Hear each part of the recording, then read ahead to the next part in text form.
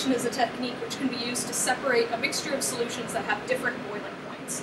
As your reaction mixture is heated, the liquid with the lowest boiling point will be vaporized and condensed through the condenser by cold water, and is then collected in a receiving flask. To set up a distillation apparatus, first place a heating mantle on some wooden blocks to elevate it. Put your flask in and clamp it.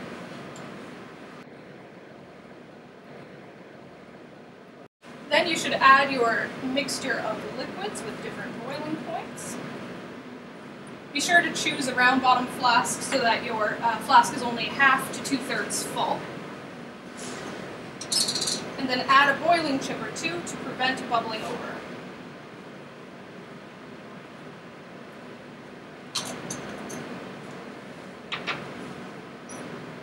Next, add in your condenser adapter.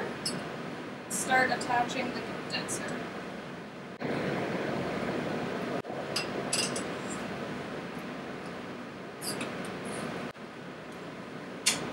Make sure that all of your joints are securely attached with rubber bands to ensure that they are tight and won't come apart. Once you've got your vacuum adapter on the other end, a receiving flask can be added and clamped.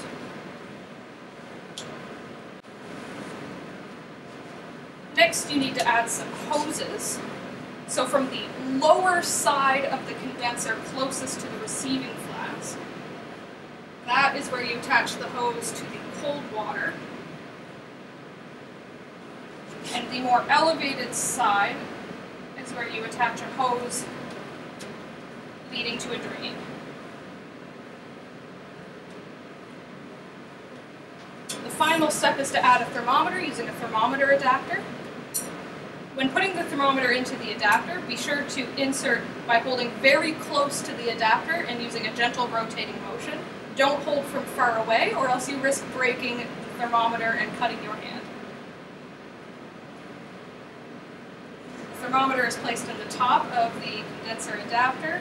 Make sure that the mercury bulb is sitting just below the joint in the distilling head. When your distillation is complete, and you want to take apart your distillation setup, the first thing to do is to make sure that the cold water is turned off. Next, you want to remove your receiving flask.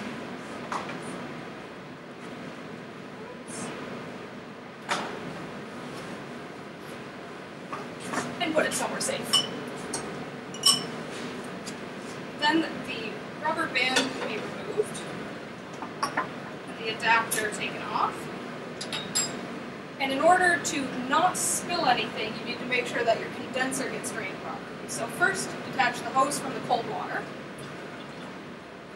And then you can gently pull this off and invert the condenser so that all the water drains down the sink. Once that's done, the hoses can be removed and the condenser is placed aside. Next step, you can take off your thermometer and its adapter, as well as the condenser adapter.